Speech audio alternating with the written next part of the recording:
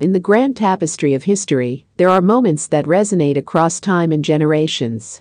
Moments that transcend the boundaries of the ordinary and transport us to a world of legend and intrigue. Today, we delve into a story that blurs the lines between the past and the present, between music royalty and the echoes of the past. Imagine, if you will, a young princess named Blue Ivy, not by birthright, but by her own spirit. She steps through the enchanted gates of a Renaissance fair, a world untouched by time. In her wake, smiles and whispers follow, for her father, the legendary Jay-Z, is never far behind. But today is not just any day for Blue Ivy. It's a day of renaissance, not just in the era she finds herself, but in the hearts of the people who watch the pageant unfold. Today, she watches her father, not as Jay-Z the hip-hop mogul, but as Jay-Z, the bard of this magical realm. As the performance unfurls, the Renaissance Fair comes alive with magic, music, and merriment. The crowd is enraptured, and the world of yesteryears beckons us to dream. But in the midst of this enchantment, a single act of aggression threatens to shatter the illusion. A single bottle, a shard of discord in a symphony of harmony.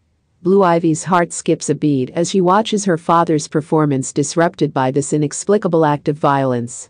But in the midst of the chaos, a transformation begins.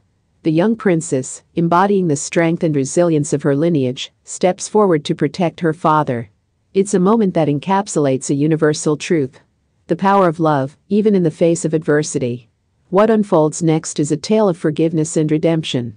Blue Ivy, with the grace and wisdom beyond her years, takes the mic and addresses the bewildered crowd, pleading for clemency and understanding.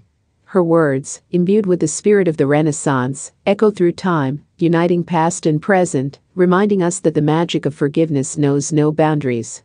In the Renaissance, they believed in second chances, in the power of transformation. Let us, too, embrace this spirit. For in forgiving, we free ourselves from the chains of anger and hatred. Let us unite as one, for that is the true essence of a Renaissance. In this extraordinary moment, a young princess named Blue Ivy reminds us that we all have the power to create a renaissance in our lives, to release the negativity that holds us back, and to welcome the transformative magic of forgiveness. Join us as we embark on this journey through history